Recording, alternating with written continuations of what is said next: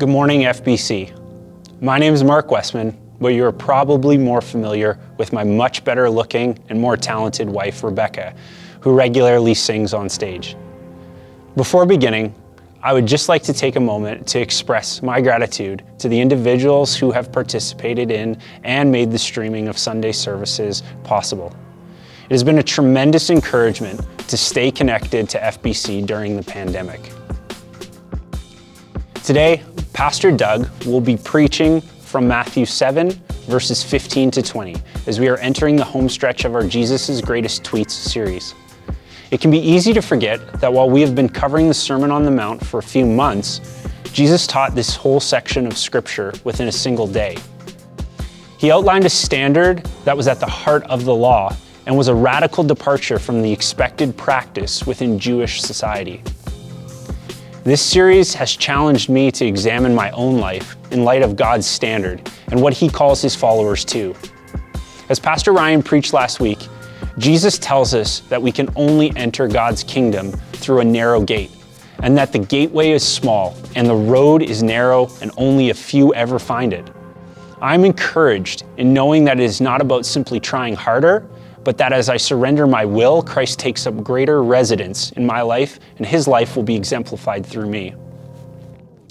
Given that the road to life is narrow and only a few ever find it, we must be all the more aware of the detours that falsely promise to get us there much quicker and with greater ease. Earlier in this message, Jesus stated that everyone who seeks finds, and this requires us to put our faith into action and really trust God.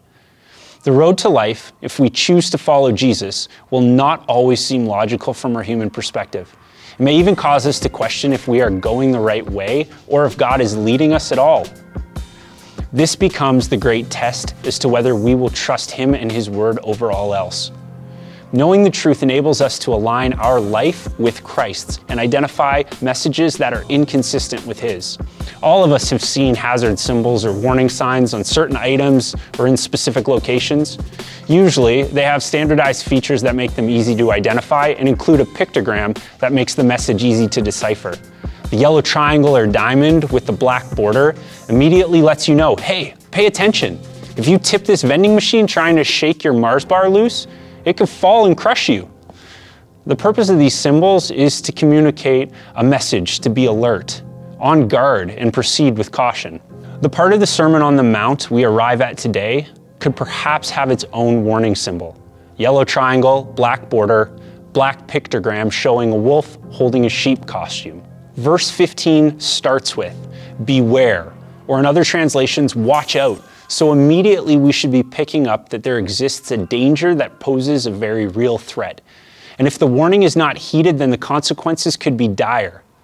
Matthew 7 verses 15 and 16 say this: beware of false prophets who come disguised as harmless sheep, but are really vicious wolves. You can identify them by their fruit. That is, by the way they act. Can you pick grapes from thorn bushes or figs from thistles? We see that verse 15 provides the explicit warning that hinges on someone appearing to be harmless, but they are in fact a destructive force. Jesus tells us that we can detect them, referring to false prophets, by the way they act, just as you can identify a tree by its fruit. The way a person acts or lives their life will indicate who they really are. Jesus does not mince words here. The fruit indicates the type of plant. This means that an individual's actions will reflect whether they belong to Jesus or not. Now, while this warning is given regarding detecting false prophets, Jesus had just recently been speaking about the speck in the log. Therefore, it is important that we don't miss reflecting and examining our own lives with these verses. Verses 17 to 20 serve as an allegory because they are symbolic representations for people. Jesus goes on to say, a good tree produces good fruit, and a bad tree produces bad fruit. A good tree can't produce bad fruit, and a bad tree can't produce good fruit. So every tree that does not produce good fruit is chopped down and thrown into the fire. Yes, just as you can identify a tree by its fruit, so you can identify people by their actions. So the question you and I must wrestle with and reflect on regularly is this: do our lives reveal Jesus? It is not enough to simply say that we are Christians or followers of Christ. Our lives are to be the conduit for Jesus to reveal his character in the world. If you want to identify the tree, then look at the fruit. If you want to identify the person, then look at the way they live. If we have made a personal decision to follow Jesus, we must repeatedly come back to this question: what fruit is my life producing?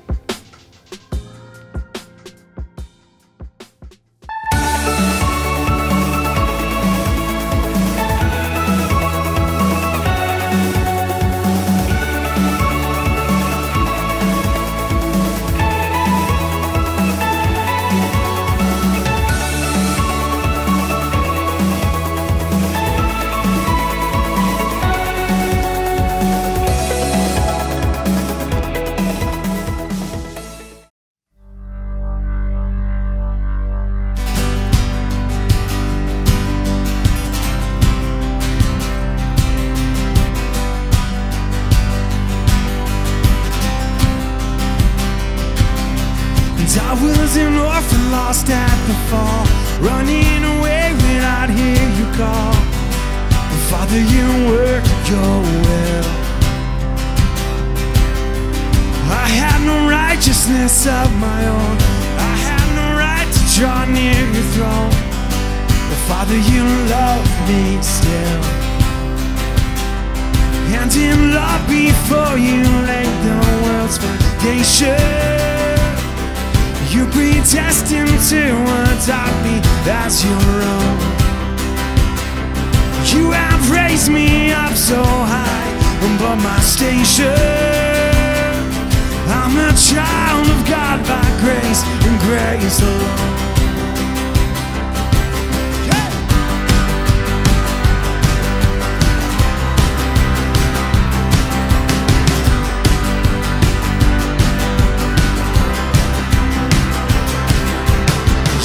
Your home to seek out the lost. You knew the great and terrible cause. But Jesus, your face was set. I worked my fingers down to the bone, but nothing I did could ever atone. But Jesus, you paid my debt. By your blood I have redemption and salvation. Lord, you died that I might reap what you have sown,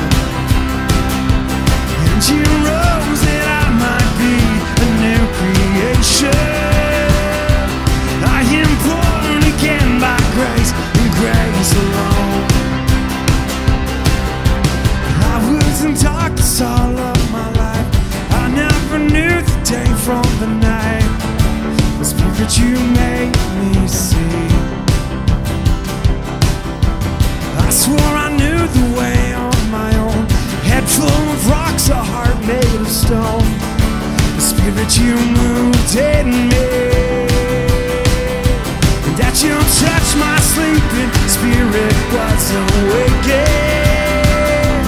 On my talking heart the light of Christ has shone, called into a kingdom that cannot be shaken.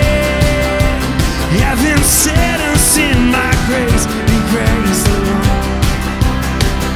And so I stand in faith by grace and grace alone. And I will run the race by grace and grace alone. And I will slay my sin by grace and grace alone. And I will reach the end by grace and grace alone.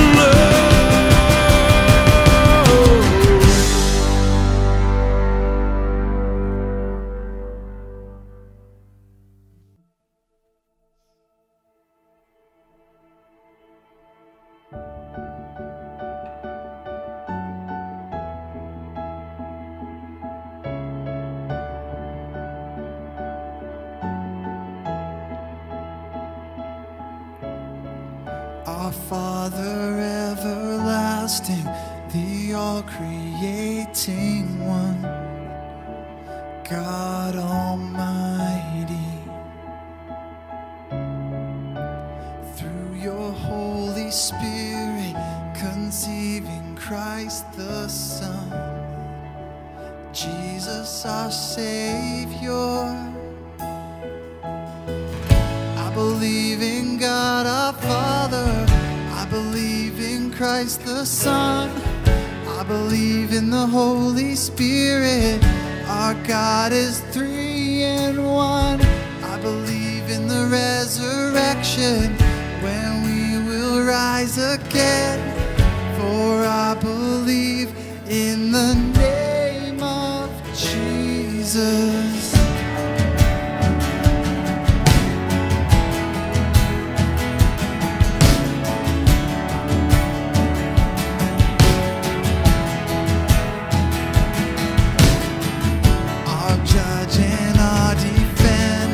Suffered and crucified, forgiveness is in you. Descended into darkness, you rose in glorious light, forever seated high.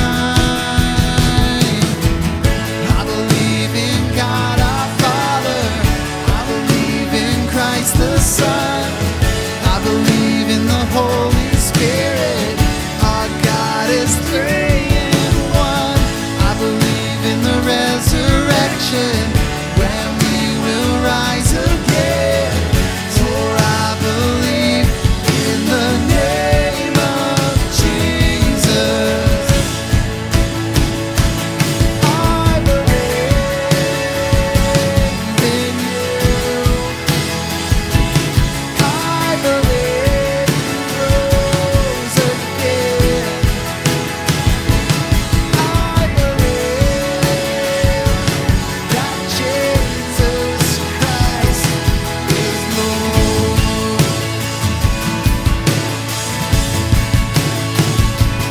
I believe in you. I believe you rose again. I believe that Jesus Christ is Lord.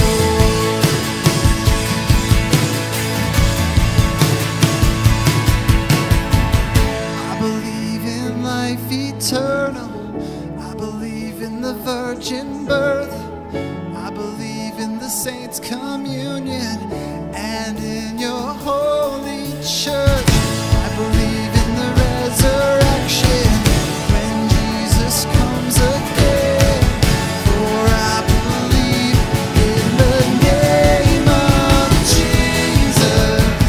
I believe in God our Father, I believe in Christ the Son, I believe in the Holy Spirit, our God is three in one.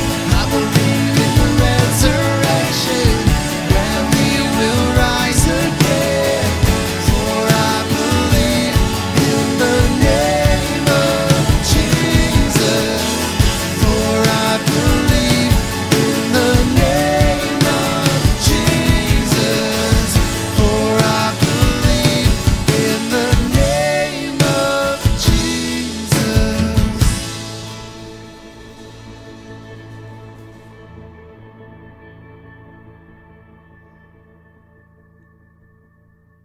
Hey, good morning, everybody. Excited to have you with us again this morning. And you can see from the view behind me that we're coming to you from the FBC Kids area, where we've moved the band in, and the guys are doing all the filming in here. It makes it a little bit easier to social distance and gives the band some room to spread out and so on. So that's the backdrop this morning. And again, just want to send a shout out to all the guys that are doing the videoing and the worship teams that are doing the music. Just appreciate so much everything that they're doing for us and the way that they're enabling us to bring these services to you online. So kudos to them. Hey, I don't know about how you're doing, but I'm excited. I'm actually really excited. I lost 10 pounds last week. And that's the good news, I guess. The bad news is that it didn't come from around here. It all came from up here. I got a haircut. And 10 pounds, that's as much as I guess they could muster. But I'm excited to have that gone. And another thing I'm enthused about is where we're going today in the message.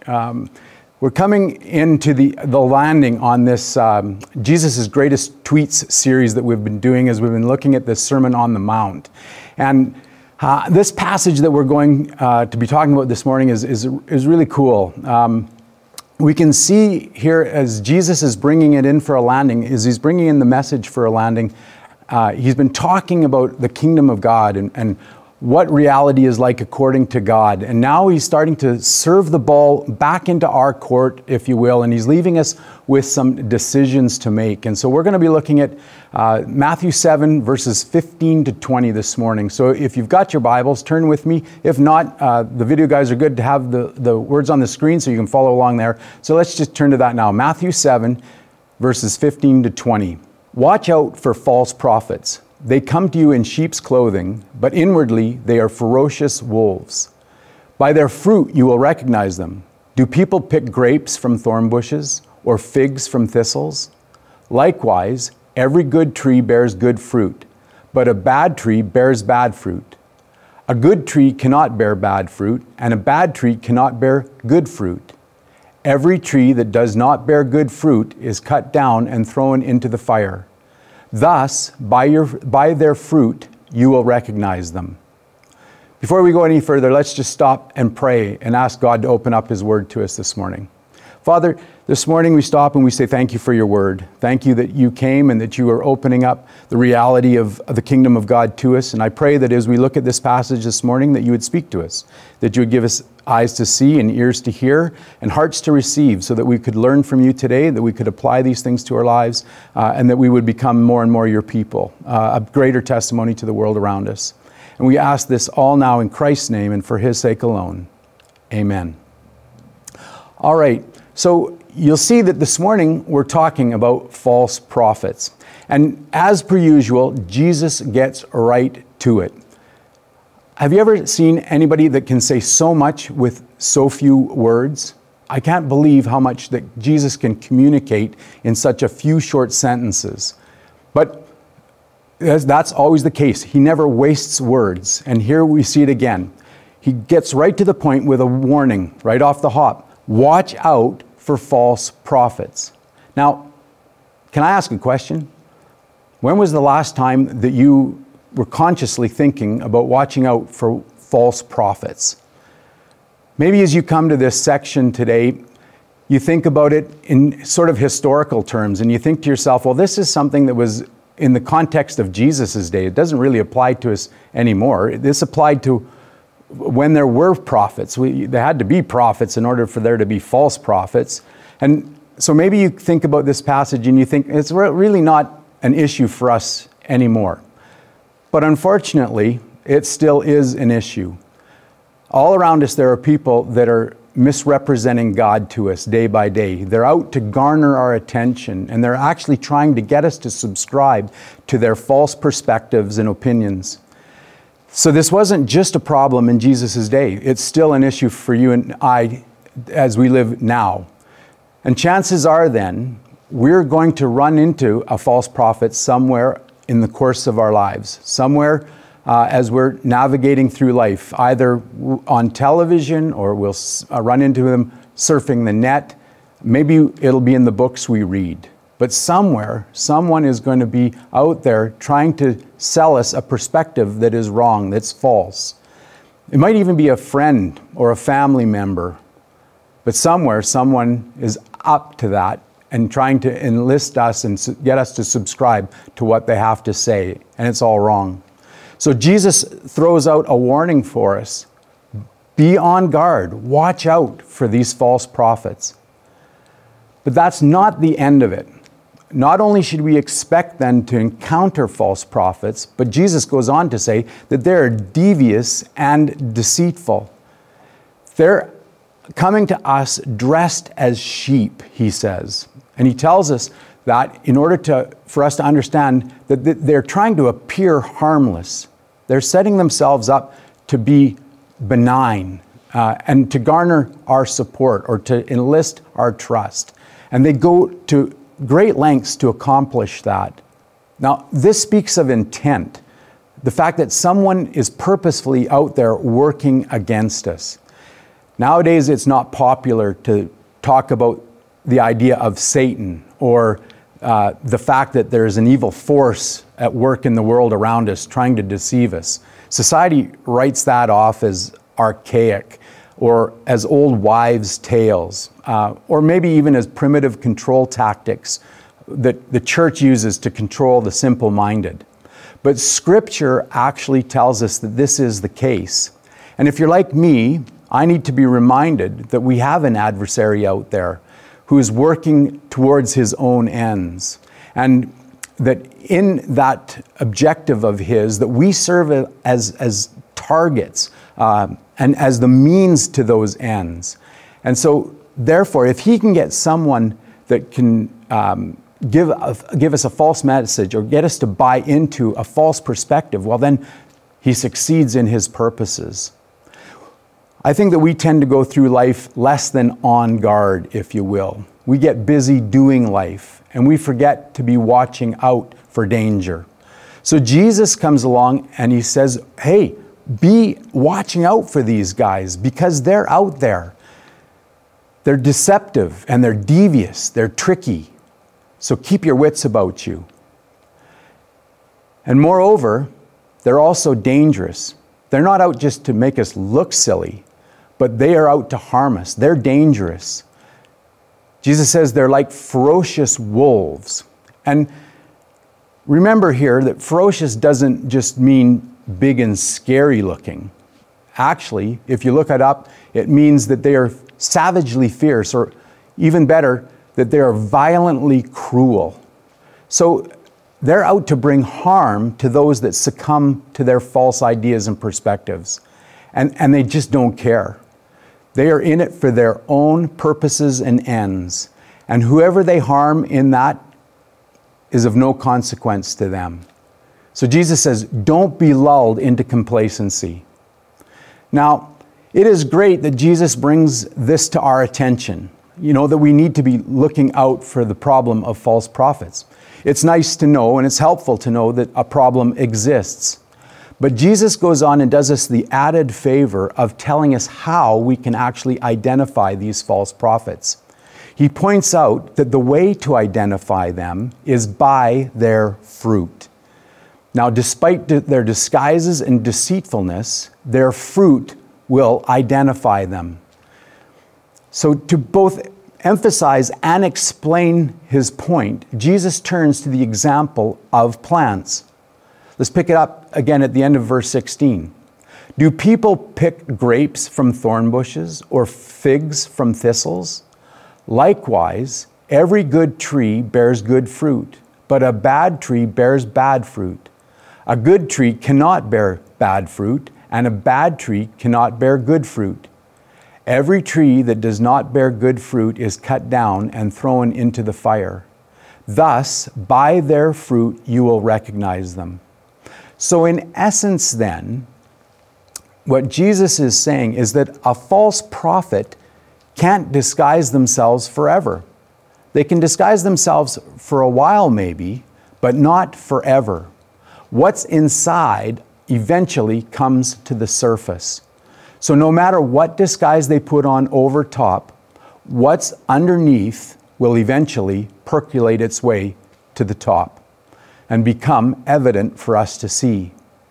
The bottom line then is that good trees produce good fruit and bad trees produce bad fruit. No exceptions. Now, note that trees only produce their fruit in the proper season. So that's to say then that sometimes we have to wait a while before that fruit becomes evident. We have to wait until that fruit comes into season for us to be able then to gauge what kind of fruit it is. So we have to stay diligent then and keep on evaluating. We can't rest. And it's definitely not a scenario where we can just take one snapshot, make a decision, and be done. You know, my grandfather used to drill into my head over and over growing up that I needed to question everything. Question everything and question everyone. Never take anything at face value. Always do the math. And I have to say that I was young then and didn't understand it, but now as I look back, it has really served me well. And as I come to this passage, it reminds me of him. We have to just be diligent and questioning everything, always evaluating what kind of fruit it is that we're seeing in front of us. So, in summary then, the basic premise of this passage is to watch out for false prophets. They're tricky and they're deceitful and they're dangerous. And the way that we identify them then is by their fruit. However, this begs further questions and some thoughts that I want to pursue a little bit further today. And so let's dig into them a little bit more. First of all, it begs the question of what kind of fruit that we should be looking for. How do we identify those false prophets? What fruit do they produce? And with that question in mind, then I think that we should be watching for two things. Number one, we need to be watching how they live, how the teachers around us and preachers around us live. Secondly, we need to be evaluating and watching what they say. Now, in terms of how they live, ask yourself a couple of questions. First of all, do they exhibit the fruits of the Spirit? You've heard it before. One of the best ways to identify a counterfeit is by making sure that you know the real thing. So if we know the fruits of the Spirit, well, then we know that much better and that much quicker when someone comes along and demonstrates fruit that isn't fruit of the Spirit. Galatians 5 verses 22 and 23 tell us the fruits of the Spirit. There it says, "But the fruit of the Spirit is love, joy, peace, forbearance, kindness, goodness, faithfulness, gentleness, and self-control. Against these things there is no law." So those are the good fruit. We should be watching for those in our preachers and teachers. And if they exhibit them, then great. But if they don't, or if they don't exhibit these things consistently over time, then there's bad fruit, and you might well be dealing with a false prophet. Now, with regard to what they say, well, there's lots of things that could be said about that. Lots of things to consider there. But this morning, let me point out 4 quick things to watch for. Number one almost goes without saying. Does what they say contradict Jesus? If that's the case, well, that's pretty simple. That's a non-starter right off the hop. If anyone is contradicting Jesus, well, they're a false prophet, and that's a false perspective, and we need to deal with them accordingly. Secondly, do they present a simple gospel message? Now, the fact is that salvation rests with Jesus Christ alone. We've got to always remember that and never forget it. We are sinful people, and the consequence of sin is death. Therefore, God sent Jesus, who lived a sinless life and then died on the cross in order to pay the penalty of our sin.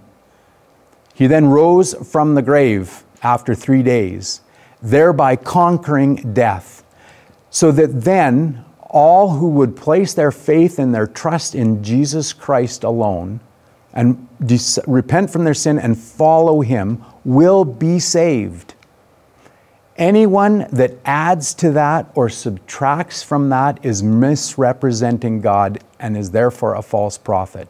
If anybody tries to sell you the idea that you need Jesus and works, or that you need to have Jesus and pay for your salvation, it's garbage. Toss it out. They're a false prophet. Number 3, ask yourself this question.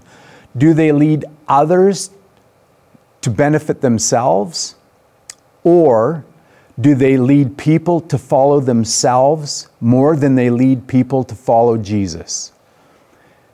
1 Timothy 6 verses 3 to 5 says this, Paul writes, "If anyone teaches otherwise and does not agree to the sound instruction of our Lord Jesus Christ and to godly teaching, they are conceited and understand nothing. They have an unhealthy interest in the controversies and quarrels about words that result in envy, strife, malicious talk, evil suspicions, and constant friction between people of corrupt mind who have been robbed of the truth and who think that godliness is a means to financial gain." Paul follows it up in Acts 20, verses 29 and 30, where he says, "I know that after I leave, savage wolves will come in among you and will not spare the flock. Even from our own number, men will arise and distort the truth in order to draw away disciples after them." If someone is exploiting faith, exploiting the gospel in order to benefit themselves, they are false prophets. Lastly, number 4, do they water down the gospel?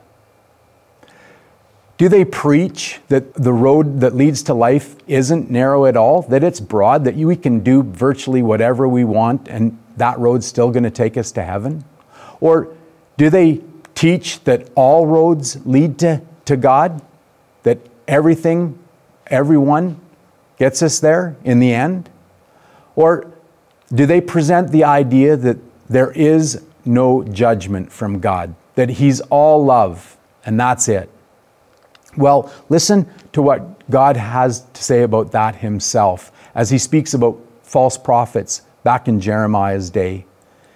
In Jeremiah 23, verses 16 and 17, God says this, "This is what the Lord Almighty says. Do not listen to what the prophets are prophesying to you. They fill you with false hopes. They speak visions from their own minds, not from the mouth of the Lord. They keep saying to those who despise me, 'The Lord says, you will have peace.' And to all who follow the stubbornness of their hearts, they say, 'No harm will come to you.'" And then a little earlier in Jeremiah 8, verse 11, God says this, "They dress the wound of my people as though it were not serious. Peace, peace, they say, when there is no peace." The fact is that unless we deal with the problem of sin, we remain an enemy of God. And one day we will be judged for that. So if someone denies God as judge, if they preach Him as just love without justice, well then they're a false prophet.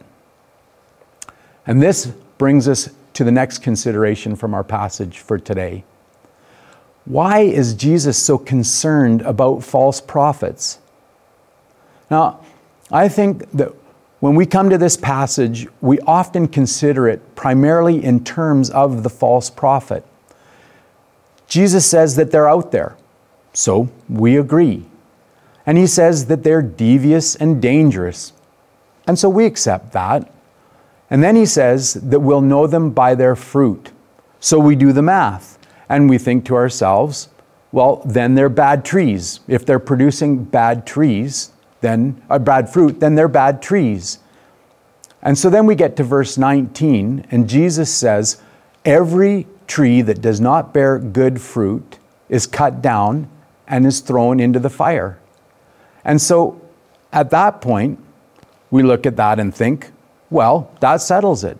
It serves them right. They're getting what they deserve. So done deal. But I think what we miss is that while Jesus is indeed talking about false prophets, He is talking to you and I. So the point here is not as much about telling us what's going to happen to the false prophet, but rather Jesus is concerned about what's going to happen to those of us that succumb to their misrepresentations of who God is and the truth. Because the fate of the false prophet is also the fate of those that are diverted away from the truth. the consequence for the follower of the false prophet is exactly the same as the consequence for the false prophet themselves. They are thrown into the fire. They miss the kingdom of God. So we need to hear Jesus this morning as he's telling us to watch out for false prophets and not come away with the idea that, whoa, I'm sure glad I'm not one of them, but rather, whoa, I better be careful so that I'm not buying into one of them. We're not going to have the option one day of saying, well, I just didn't understand because they were teaching the wrong thing. I just didn't get it because of him or her. Jesus is telling us that we are responsible for ourselves, so we better watch out. Now, Paul backs this up and tells us the same thing.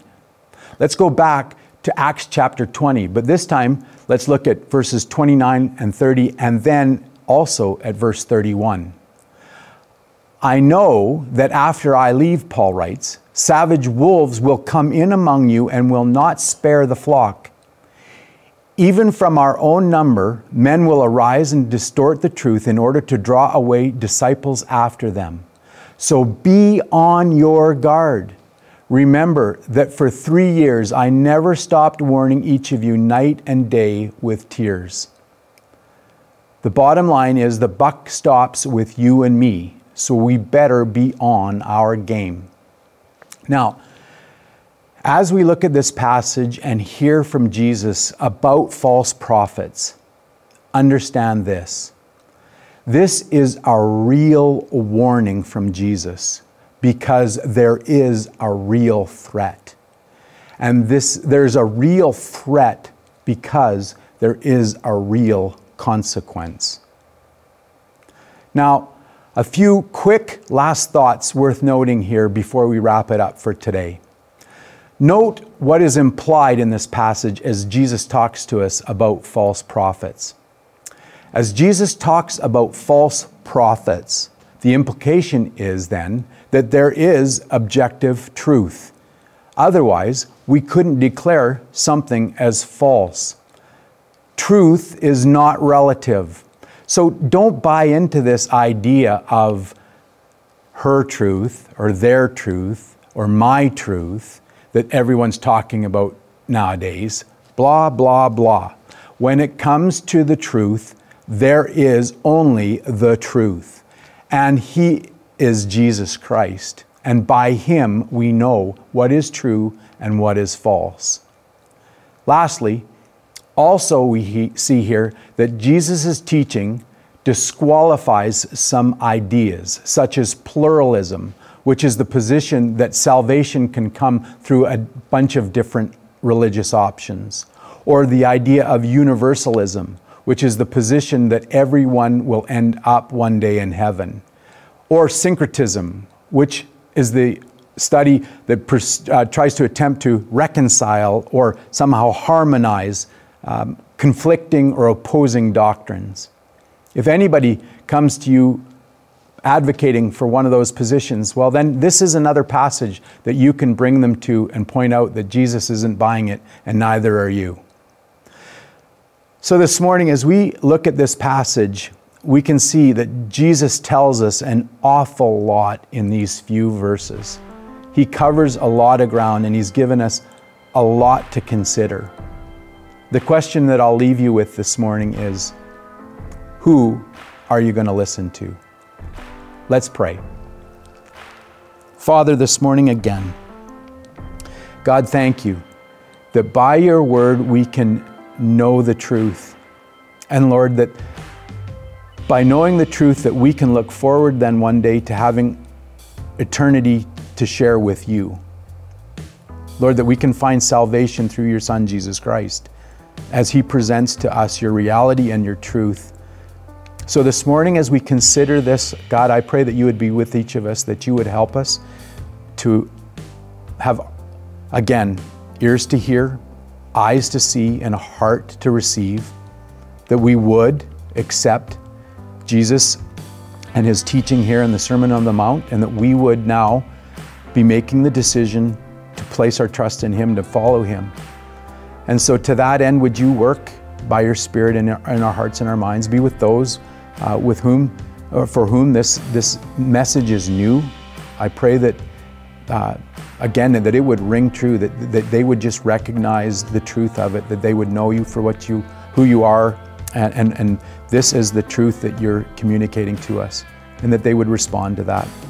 I pray also that for those of us that do know you, that we would continue to be on guard, that we would be watching carefully, that we would be doing our best to make sure that we don't succumb to any of the false teachings out there, that we would remain dedicated to you and following you, that you would get us into your word, that you would help us to recognize you more and more day by day, and as we do that, that we would be able to also then perceive and understand false teaching and preaching as it's presented to us and around us.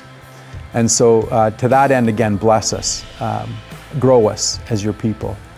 And I pray all of this now in Christ's name, amen. Have a really good week, and don't forget to tune in next week as Ryan's back to talk to us about true and false disciples. We'll see you then.